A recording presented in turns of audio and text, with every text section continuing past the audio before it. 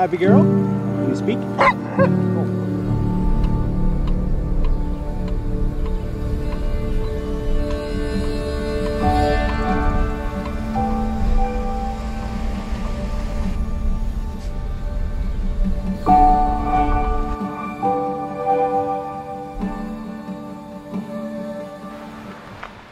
Hey guys, we're here at the Fish Hatchery.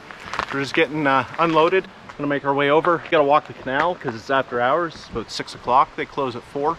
So during the working hours, you can walk across the grounds down to the actual pool itself. But after hours, they ask that you take the canal. So we're gonna hop down there. It's a little bit tricksy getting down there. It's not too bad actually. But if you have walking issues and stuff like that, it may prove to be a bit of a challenge. So just a heads up. All right, I just got to wrangle on Olive and we'll get going. Come on, girl. Let's go. Good day, everyone. I wanted to take a quick moment to introduce myself to you verbally, since I don't have an intro, unfortunately, filmed for this video. My name is William Juby. I'm the creator of New Scotland Fishing Adventures. I hope you're enjoying the content so far. Please feel free at the end to drop a comment, like, subscribe, so you can see additional videos that I post very soon and regularly. Thank you again. Enjoy.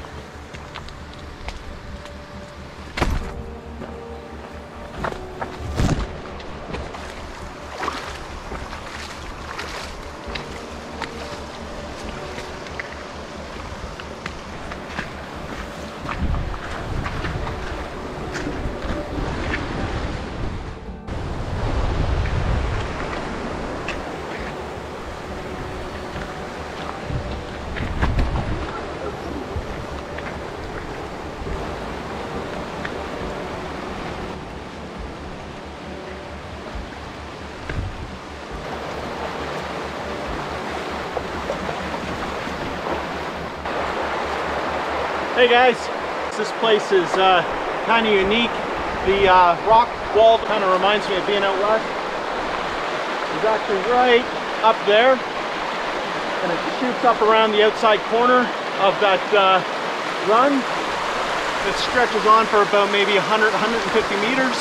It's a good length to run. It's almost like a separate section of this hatchery pool.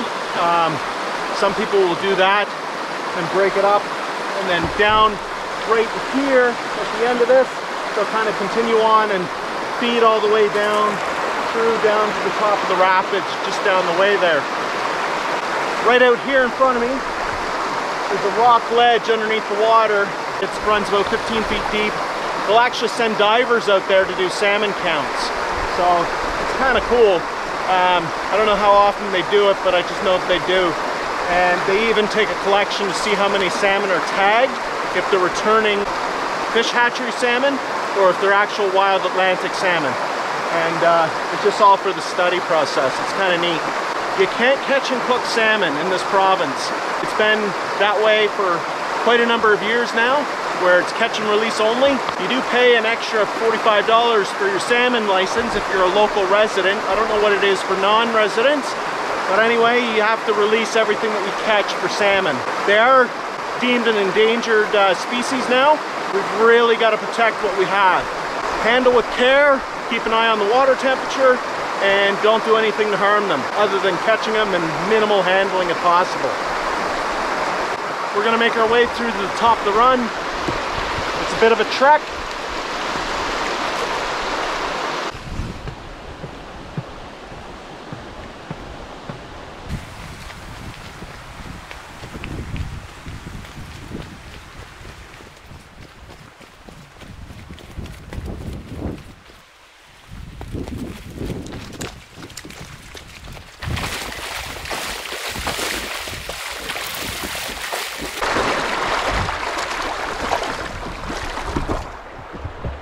I will say this much, when you do a little bit of walking, and I did some walking before I started filming just to do a bit of a recce, so you build up a bit of a sweat, and it's always nice just to kind of dip yourself down and cool yourself off.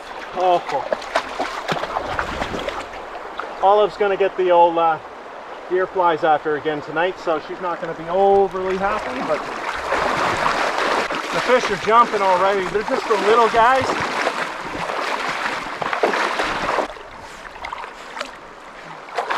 Oh, that's so nice.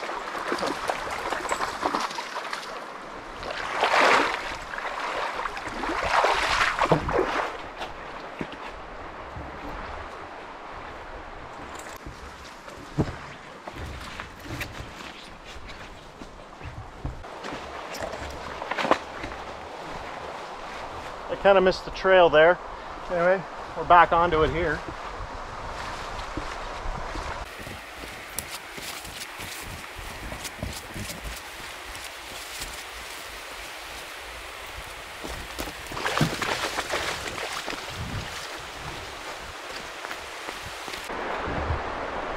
So this is that rock face I was talking about. It runs the whole section, basically all the way up around the corner. It's not granite, it's actually slate, just really tightly compact slate. You can tell because the rock wall is kind of breaking apart. Anyway, I'm gonna launch the drone from here and we're gonna get a bird's eye view. So here we go.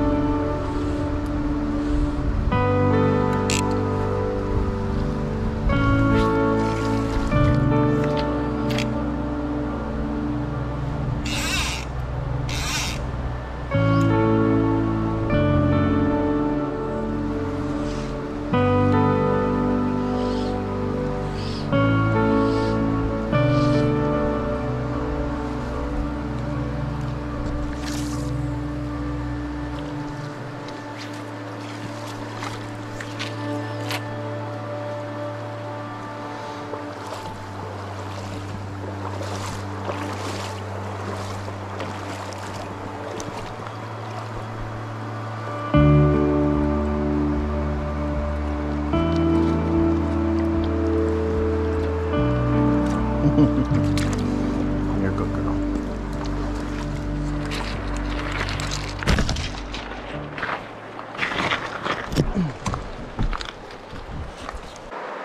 Alright guys, it's getting late. We pretty much fished the entire pool here at Hatchery.